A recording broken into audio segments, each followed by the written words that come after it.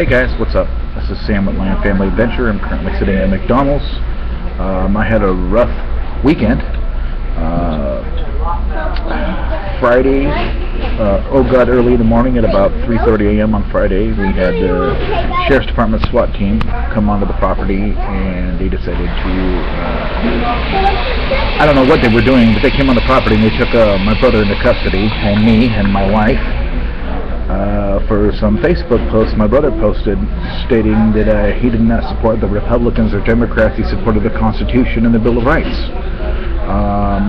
And they said that it's considered an act of terrorism. It's a joke to me. I don't know how that could be considered an act of terrorism, but apparently it is now.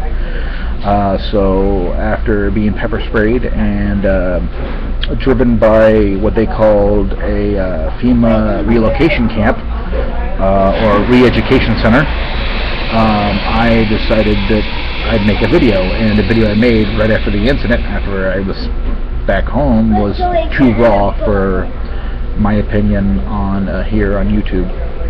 I do have the video. I am going to be posting it on here, but it's going to be your eyes only, and I will have to give the link out to people who I trust, you know, because it's one of those type of videos that my language is way too raw, in my opinion, and my comments are not very friendly. So if anybody wants to see that video, leave a comment below, and if I know you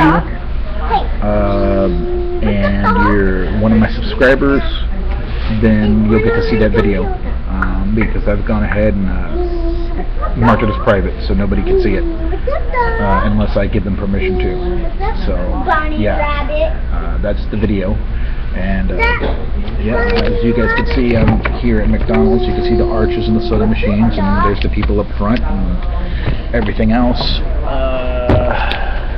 So yeah, that's pretty much it. Have a nice day, guys.